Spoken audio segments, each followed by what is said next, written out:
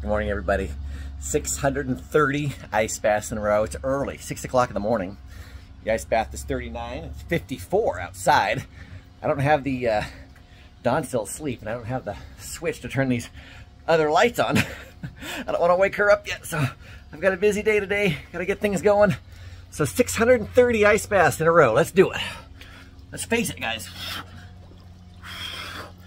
Don't avoid hardship. Embrace hardship. Hit it head on, baby. The Obstacle is the Way, right? That's a good book. If you haven't read that book, read The Obstacle is the Way, if you like stoicism.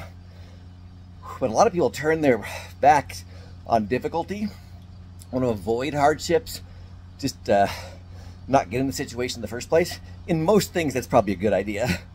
But purposeful hardship, where you're trying to purposely test yourself, improve yourself, and your life, that's where you want to embrace it. You want to confront the issue, not just to avoid the issue. Confront it, head on, take it on. Like do this ice bath in the morning, 6 o'clock in the morning. Not the best time I want to do this, but I got to get it done. So just hit it head on, guys. 630 of these in a row.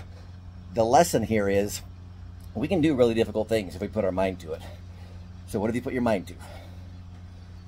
Woo! You guys have an awesome day today. Today is Tuesday.